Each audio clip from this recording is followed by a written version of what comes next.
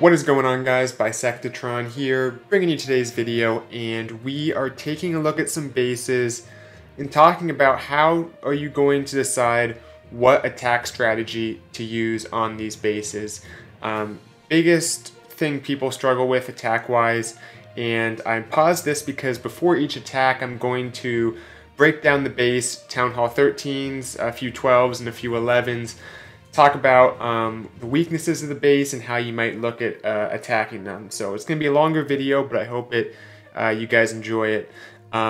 Taking a look at this first Town Hall 13 base, you'll notice that the eagle is relatively exposed, and also there's no air defense pointing directly out to protect it from any type of air assault coming from that direction. That's a good sign that you might want to come in with a Yeti bomb, or in this case, if you look at the base as a whole, it looks a little bit better for Lalo. You have these expos near the town hall. The town hall is in the middle of all these defenses. It makes for good Lalo because they can just kind of path right through the base and not have any dead space or storages to throw off their pathing. In the town hall, you use the tome over the town hall, also covers all these other defenses. So you'll notice as this attack goes on that going to Sui the king for the royal champ, Sui the queen down here. She can get some good value with the help of that ice golem. And then this is all setting up that next phase, which is the battle blimp. So really when you look at the base, you think, okay, maybe the battle blimp with a couple clones can get some good value there. The queen's nearby, maybe take her out, get a scatter shot, maybe an expo, maybe some of these infernos. Then you start to build out the Lalo, then okay, where can I get value from my king and queen? You start to work backwards from the most exploitable parts of the base. So there are the clone spells, a bunch of balloons are cloned there. And you can see the Electro Dragon actually dies just before it can get a shot off on the queen. So it just shows this was a good strategy because it took out so much of the base here. The queen was the only thing that he really would have liked, maybe that single inferno as well, but still got a great deal for what was invested there. And then coming in with these hastes just to move everything in, 50% is going to be hit, so the town hall activates. Nice freeze getting the town hall expo queen. This town hall being so central was a great indicator that you should use Lalo because you can get so much value with the warden's tome in addition to just covering the town hall. Then the royal champ with a nice freeze on the single inferno. It's a great way to come in out of range of the CC, at least for most of the attack. Then there's actually going to be some super barbarians coming out, which is very odd. Interesting CC choice, but by then all the defenses are pretty much dead, so it doesn't matter. So the royal champion's a good pair with Lalo if you can put her somewhere, assuming the hound or in this case goblins and super barbarians are not lured already. And they're not going to be a problem for her, but sometimes the CC building will be destroyed, or she'll be out of range for most of it anyway. So as we fast forward here, we'll take a look at one more Town Hall 13 to give you guys another idea of how to identify a base. This is number 5. This is a base I attacked, a bit of a more simple army, and one thing I always see right away is the value a Yeti bomb can get. I'm just kind of programmed like that, and no sweepers, nothing really covering this inferno. It's pretty much a free Yeti bomb. And the reason I liked it is I often try to, how can you make a big base at Town Hall 13 narrow? Well, you have the Town Hall, the Eagle, Scatters, Expos, Heroes, Infernos, all in that same lane. I wish I had a tool to kind of draw at the moment, but I think you can see what I'm talking about. If you come in with an entry by this bomb tower and cannon, they can all kind of path through the same lane that I'm highlighting here. And almost all of the high profile, heavy hitter defensive buildings are in that lane. So I went ahead and raged up the Yeti bomb just to make sure I get my full money's worth. Unfortunately, a spring trap was hit, and I think the jury might be out on whether or not any Yeti mites came out of that Yeti that hit the spring trap. If I remember correctly, they should, but maybe there was an update. Maybe I have my facts wrong. Let me know in the comments what the deal is with the spring trap and the Yetis. If it allows them to spawn Yeti mites. I don't think it should. Ideally, it should help nerf the Yeti bomb back to a more reasonable status if the Yeti mites do not spawn, at least in my opinion. So the king to follow the other side, pretty standard stuff here. My queen is going to die to the scatter shot. When when you have the auto abilities, you got to be careful with stuff like the Warden and the Scatter Shot. Especially the Scatter Shot, it might target one of the archers from her ability and take her out without even targeting her herself. So I lost my queen, unfortunately. I thought the attack was going to be over when I lost my queen. But things still work out okay. I quaked the core, which is good if there's a lot of different compartments meeting up and it's too big for a jump spell to handle. The quake was a good idea. Dropped them early as you should. Was a little bit short on spells in terms of rages, especially towards the end here. But the Royal Champ comes in, and I came in with the Royal Champ because that was away from the single Inferno. Didn't want her to get caught by a single Inferno right away. But at the same time, it was a loose end that the initial push of these Yetis wasn't going to cover. So I wanted to come in with the Royal Champ to kind of help cover that. Used the ability there a little earlier just to get the damage on that single Inferno. Because if you wait too long and it locks onto her, the ability is not going to matter because it'll already take down all her hit points. Even as she gets, 75% back with the ability, that can disappear in a second once the single Inferno lights up. So use that Champ's ability early rather than later when it's a single Inferno tower involved. Okay, so things wrap up. Pretty close attack here, but I think if the queen had been alive, it wouldn't have been much. Wouldn't have been very close at all. I just needed to use the ability myself a little earlier instead of trying to rely on the auto ability to handle it there. Moving on to a few Town Hall 12s, guys. How do we identify some of these bases? One thing that I always look for when I start an attack, especially at Town Hall 12, where the Warden is pretty powerful, and you also see a lot of multi-Infernos, the defender should have put a king or some hero guarding that Inferno, because it is free for a Warden walk. And then you see that, right away as you do your preliminary search. What can I Yeti Bomb? What can I use Bats on? What can I Warden walk? These different techniques that can exploit the base very well. You kind of go down your checklist, and then once you see that, okay, how can that pair with what Warden walks are typically paired with, which is going to be a smash type attack, in this case a P.E.K.K.A. bowler smash. And you see that, okay, well, we got to get through the base, probably get that eagle down, and then it becomes obvious, well, we probably want to meet up and kind of have a push that goes through this area down towards the Town Hall. Now, the Town Hall is the only thing that makes this a little trickier because it's so far on the back end, and sometimes you might want to use a blimp to kind of target the Town Hall in the back end, just let the Yetis kill the Town Hall, or some sneaky goblins, whatever the case may be. But in this case, it's not necessary. At Town Hall 12, that Town Hall is not quite powerful enough. I'm going to go ×2 as the Warden walk happens.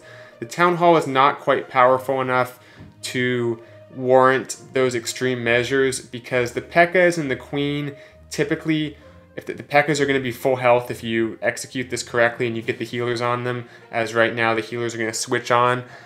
P.E.K.K.A.s can often be full health on a very well established attack like this with a good pathing through the base, and they can often deal with the Town Hall even if it's not in the core of the base, even if it's very far in the back end. It can be made to work. Siege Barracks is down instead of that blimp, and King, P.E.K.K.A., Wizards all coming out of it. Or not the King coming out of it, but P.E.K.K.A., Wizards, then some Hogs to kind of assist. I think that was a good choice, and it's going to really help clean up some of these defenses on the outside with the combination of the P.E.K.K.A., the Wizards, and the Hogs. The Siege Barracks is a good thing to use if there's kind of these outer compartments that have these walls that aren't quite compartments, because they can kind of seep into there and take those out. The P.E.K.K.A. and the Wizards can. If it's an actual compartment that has some strict walls that cover full compartments and the base is bigger, then it's not going to be as effective. But if there's a lot of room for things to walk into the base, you can get more value with the Siege Barracks often. So like I said, all those P.E.K.K.A.s are full health. Jump spell didn't quite reach far enough to let everything through, but the P.E.K.K.A.s and the Queen and everything made its way there, and it works out nicely. So let's take a look at number 15. One more Town Hall 12 here. Then we'll show a few 11s. This one, I think the Queen charge was definitely a go-to because there's nothing really covering, nothing too anti-Queen charge in this area. The Inferno's on multi, you have a lot of value. The Eagle, the Queen is in the area. It's really just about can you funnel your queen into the base, and with the help of the super wall breakers, it was a little bit close, I thought, but you'll see that it does in fact work out. I think the queen might have been a little bit close to the 12 o'clock position, meaning she should have been a little bit closer to the king in deployment, because that laboratory and that storage scare me, and you'll see what I mean here. Super Wall Breaker does a great job opening that up. Right here, I think she goes for the Inferno, but I think it could have been close. She could have gone for the storage there. Next Super Wall Breaker continues to open things up, and hopefully that Wi-Fi indicator will go away. I think, my connection's been bad all day, to be honest. But anyway, I'll just ignore it for now, and we'll see if I have to cut away or not. One thing that I think I really like...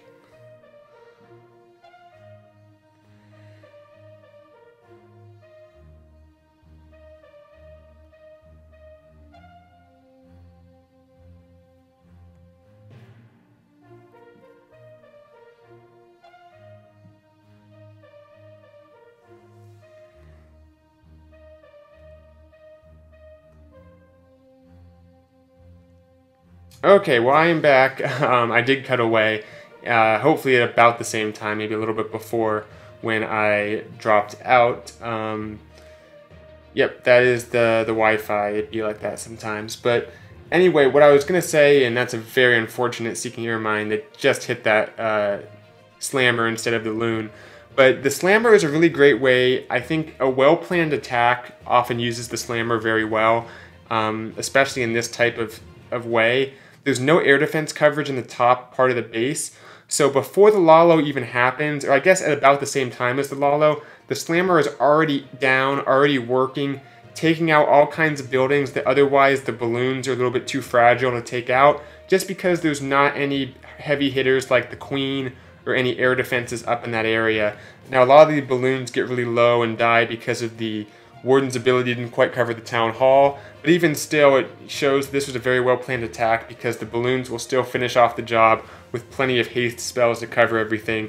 So that's one thing. If you can get a queen charge going like it was done here, then also have a area that's very susceptible to being targeted by the slammer. There's not a whole lot of air defenses, not the queen there, and the CC was just a baby dragon that was poisoned. If that's the case, use the slammer there and you can get a lot of value before you even start your Lalo, or even better at the same time as your Lalo, and things kind of meet up as they move through the base, because you don't want to wait too long to start your Lalo. Let's wrap this up with a few Town Hall 11s.